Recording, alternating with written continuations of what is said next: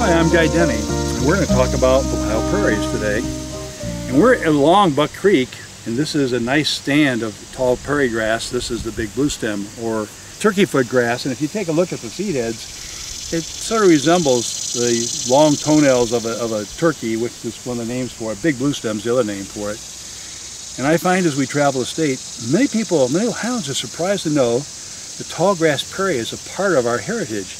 At the time of earliest settlement in Ohio, there was anywhere from 1,000 to perhaps as many as 2,000 square miles of tall grass prairie in Ohio. The question is, how did it get here? Why do we have tall grass prairie in Ohio when we're in the middle of the deciduous forest? And of course, the old adage is that Ohio was so heavily forested at the time of early settlement, the squirrel could travel from limb to limb all the way from the banks of the Ohio River to the shores of the lake area and never touch the ground. And it's probably true, but that squirrel would have had to bypass large areas of Ohio, particularly in central Ohio, parts of northern Ohio, northwestern Ohio, where we have these remnant prairies of a post-glacial time when after the glacier receded from Ohio, the climate in the Midwest became warmer and drier than it is now. Ohio was glaciated 3 times and possibly 4 times, and after each glacial period there was this warming period where the climate was drier and warmer than present-day Ohio. And we don't know a whole lot about the earlier glaciers because there's about 100,000 years between each or more. But the last one, the Wisconsin one, happened about 70 million years ago when glaciers came down from the North Country, covered most of Ohio, not all of Ohio.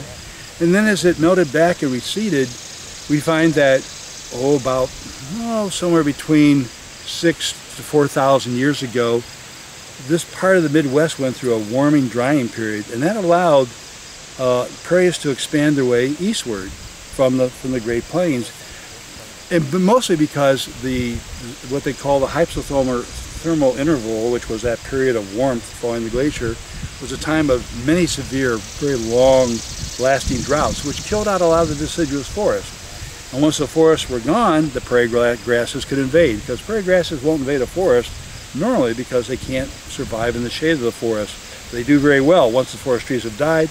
They expanded, and this happened over thousands of years. So we even had bison in Ohio. And it's interesting, the last bison was shot in Ohio in Lawrence County back in, I think it was 1803.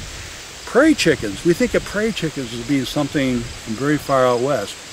But actually, prairie chickens were once so abundant in Ohio that there was actually a hunting season on them that lasted to about 1903. The last prairie chicken was seen in 1890 something, so it took a while to close the season down. But at one time we had prairie chickens, we had bison, we had elk in Ohio. In fact, back then Ohio was the wild frontier. It was the West. So these prairie remnants that we have today are part of the living heritage of that period so long ago when prairie was much more a part of the landscape. And we have it right here in Ohio and all the animals that went with it. It's really kind of nifty. The big bluestem that's behind me is just one of the major grasses that we find in the tall grass prairie area. There's some others like Indian grass, switchgrass, prairie cordgrass. These are very tall grasses. They get taller than I am. They get well over 6 foot tall.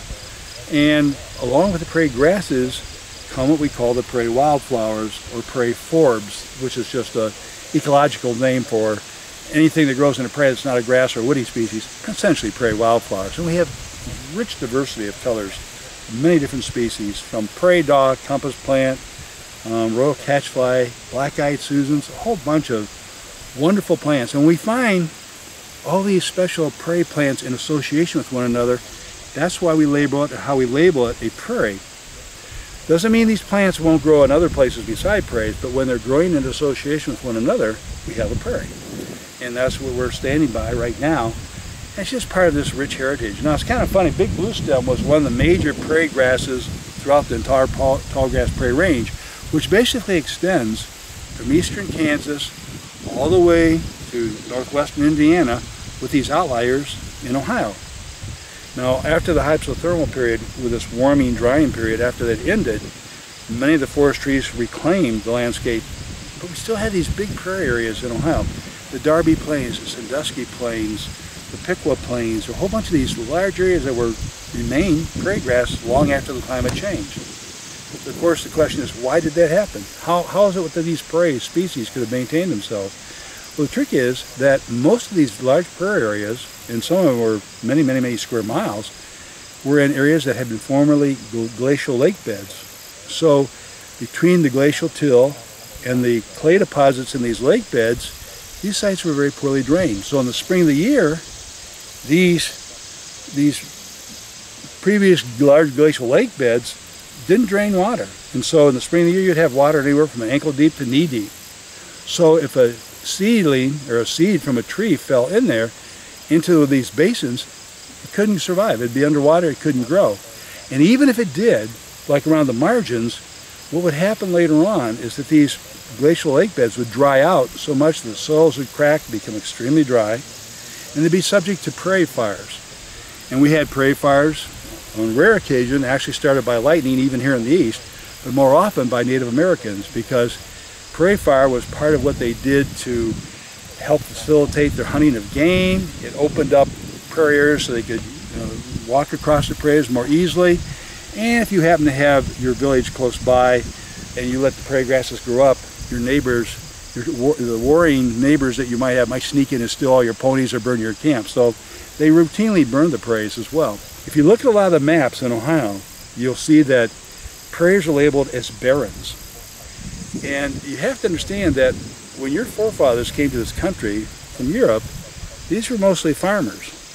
And when they saw this landscape, which they'd never seen before, that was treeless, they figured out that, well, if it can't grow trees, it can't grow crops. So these are barrens.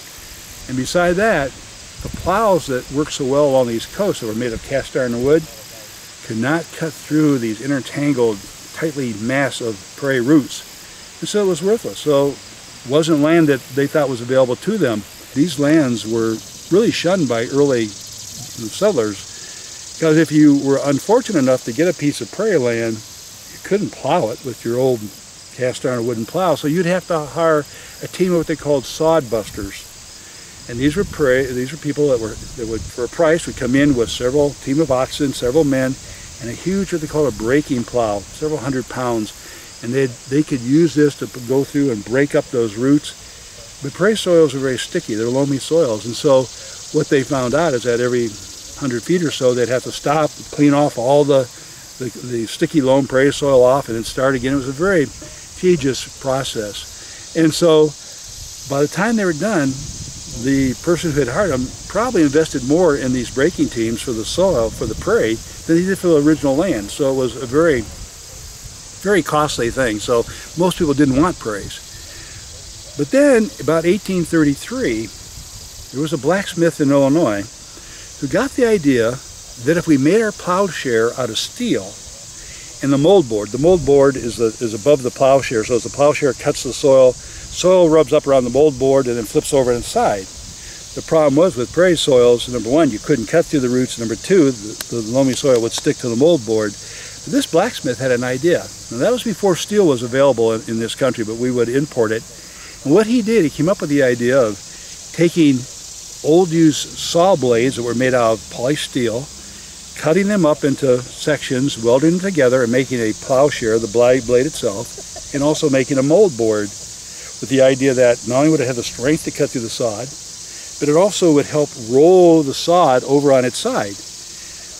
Now, you know who that was? Most people would say John Deere, but the reality of it was, in 1833, this is a different blacksmith. This is a fellow by the name of John Lane Sr. But John Lane never patented his invention. And so 3 years later, another blacksmith in Illinois came up with, using his same technique, did the same thing, but he patented his invention, and he went on to sell all kinds of farm implements. You know him as John Deere. And so that's how these prairies all of a sudden became what was considered wasteland, the barrens, and became the breadbasket of North America, because once these prairie soils could be plowed, they were extremely rich, because these prairie grasses tend to take atmospheric carbon dioxide, they sequester it, put it into the root system. So over thousands and thousands of years, you get these beautiful black, rich prairie soils, the richest soils in the world. In one generation, almost all the prairies in North America, the tall grass prairies, were plowed under. But we still had these little remnants in various areas where they were protected, maybe along streams, along highways, along railroads, pioneer cemeteries. Little remnants here and there with the same diversity you would have found in the original tall grass prairie.